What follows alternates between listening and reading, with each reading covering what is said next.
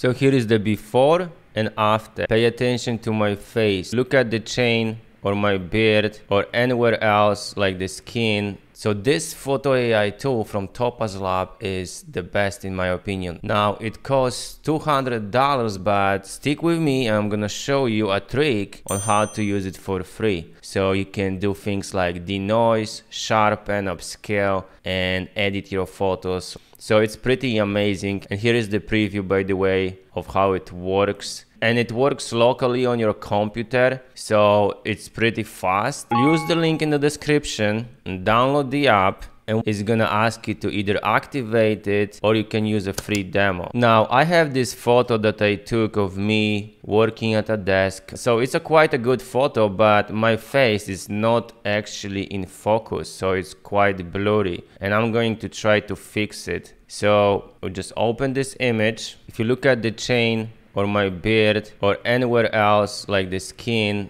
you're gonna notice that it was pretty blurred and a little pixelated, and now it's super sharp, and I can do a lot of different things. But basically they trained this tool on like 1 billion images, and so it can recover your face perfectly, and you can adjust the strength right here. Now the problem is that I cannot save this photo unless I pay $200. But if you use a free demo, all you need to do is make sure that you select fit so you can see the whole photo, right? Move this to the left so you have the enhanced image. And now, if you are on Mac, just use the shortcut Shift, Ctrl, Command, and 4, and just select the whole photo and just take a screenshot. Now in Photoshop, just create a new document, hit enter, and then just paste your new image. So what we are trying to do here is just remove this thing right there, and you can do this with generative AI right there in Photoshop. So just select this and hit generate, and that's it, and it looks perfect. This photo is quite big, it's 3000 pixels. If I zoom in, my chain still looks good, we can still see the details, and you can also upscale it even more. Now I hope you enjoyed this trick. You can recover a lot of your photos, and obviously if you use it a lot, just pay for the license and follow for more tips on graphic design